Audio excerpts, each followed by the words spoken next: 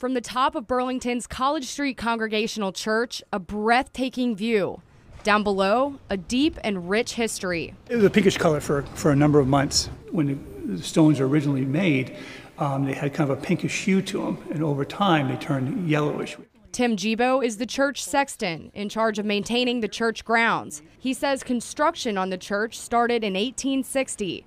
The doors were opened in 1868. The nails were actually manufactured right here in Burlington, the old square nails and stuff, which is very fascinating. Designed by Louis Tiffany of New York City, it's known as a Tiffany church. According to the archives and stuff, it has the best acoustics of any church downtown Burlington. Inside the sanctuary, the original floor and pews are still in use, crafted from local materials. Besides the chestnut floors here is the fact that the pews are also made out of chestnut, and all the trim on them, and over here also is from walnuts that came from the area also. While the building itself may be significant for its beauty, it also played an important role in history. The Congregational Church was the first in the area to abolish slavery and also to welcome women. And that same welcoming spirit still exists today. We have gay clergy, we have gay female clergy.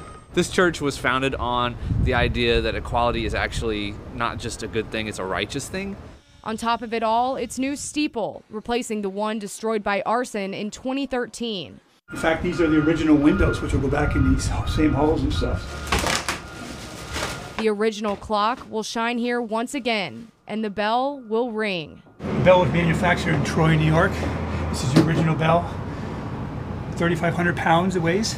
That bell will ring again on Sunday for the steeple dedication, marking a new era for this old church.